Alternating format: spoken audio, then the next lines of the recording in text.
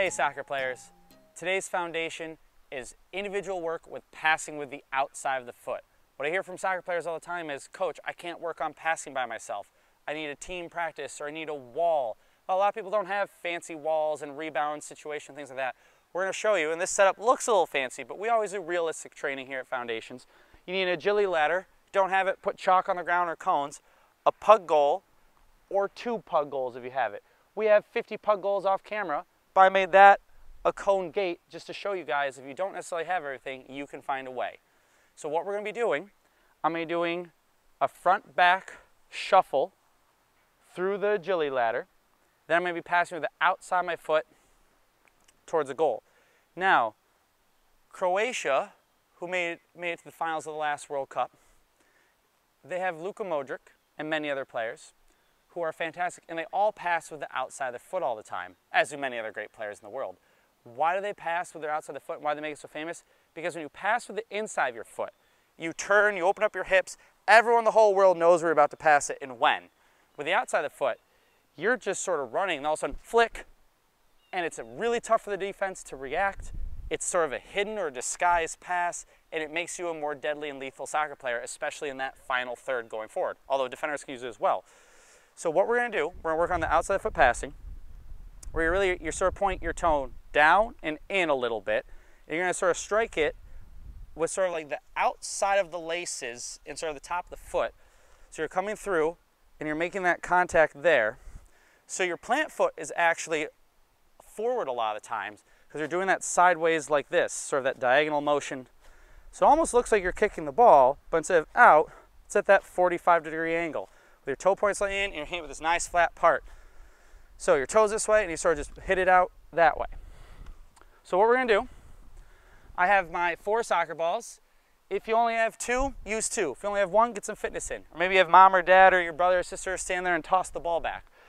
Make sure the ball is a little bit in front of the ladder, because it's behind the ladder when you come through, you're sort of going backwards and you have bad form. So you want it a little bit in front. You want them spaced out so you're not going to hit each other. We're going to come through the ladder. We're going to hit it with the outside of our foot into the goal. So what we do, I'm going to start in it. My left foot's going to lead going this way. I'm going to do it outside the left foot down there.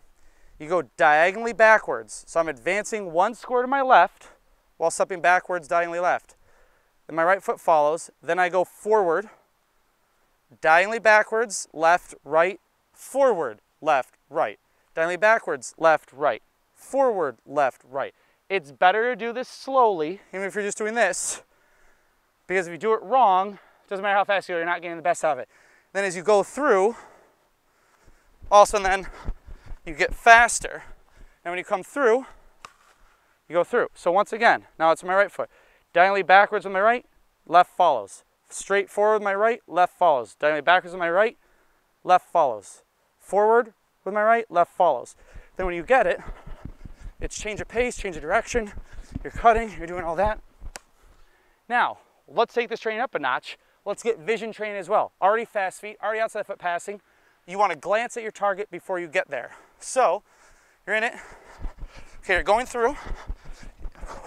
When I get about here, I glance, I see my target. I glance, I see my target. No need to glance. I'm looking out the ball, making good contact. I know where my target is. What great players do, they glance ahead of time. So vision training by yourself as well too. Everyone always says, oh, I need a team. I need 20 people. Just do it like this, vision training. So from this and glance. I hit it with pace, I hit it with power. Game-like. If this is what you do, because I see kids do this all the time, Coach, I don't want to miss. So they go, even if that goes in the goal, it's not realistic. That pass is never going to get there. Okay? So you go through. We're those 2-3 steps out. I look. Okay? Went through. Maybe I look again. Now I can look, focus, and everyone goes, "Wow, how do you see that pass? You were in it." Great vision. You already saw it. Now, just for the camera, we want to make it look pretty. So make sure you guys get a good view and actually can see what we're doing. I'm going to take 4 cones. So this whole thing, agility ladder, 1 pug goal, 6 cones, or 2 pug goals and 4 cones. So I'm going to put this sort of signal where I'm going to start from on the outside of the ladder. I'm going to bring the pug goal about 5 steps up. 1, 2, 3, 4, 5, and over a little bit.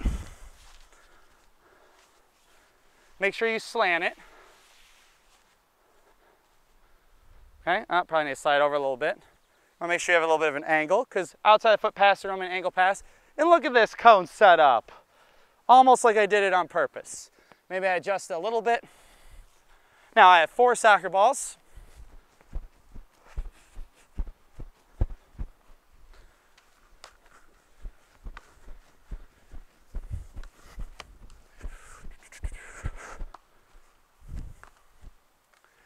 If you only have 2 soccer balls, use 2. If you only have 1, use 1. Maybe you can get someone to help you, or if not, just run and get some fitness in. Now, game-like, we did vision, we done outside the foot. Let's work on dribbling correctly. Remember, we dribble with the outside of the laces. Ooh, do you see now why outside the foot passing is so sneaky? If you're already running like this, to make a pass, you just flick it. No one sees it coming because you use the same part of your foot to dribble with as you do for the outside of the foot pass. That's why it's such a disguised pass. So we're gonna dribble correctly, we're gonna get our head up, and we're gonna make an outside the foot pass. So I'm going here, I'm looking at the ball, I glance up, I look back down, on the deck, through, I already glanced. Now I want to run back, left foot now, good fitness, right, glance, already glanced, look back down, you want to run back, okay, I glanced again, on the deck, I get around, I'm glancing, I'm looking at the ball, I'm glancing, whew, almost missed that one, wasn't the best hit. Why? The ball was a little bit underneath my foot. I needed to get it out in front of me a little bit. Because a little underneath my foot, I flubbed it a little bit. Yeah, I went in the pug goal, but it still wasn't quite good enough to the standards that I want it. Dribbling, vision, agility, outside the foot passing, all with a couple cones, the pug goals, and train by yourself. You do this drill for about 3 minutes, all training feet. Go get the balls after you miss or after you make it. If you have 2 pug goals, even better, you don't have to run and chase them. Do that for about 3 minutes. So you do the ladder, you do the dribbling, you do this. You're gonna have fun, you're gonna get better, you're gonna be a better soccer player, you're gonna have that dangerous outside the foot pass add to your arsenal. Do all this, have fun, and get better. So much so, I think I even just said it twice.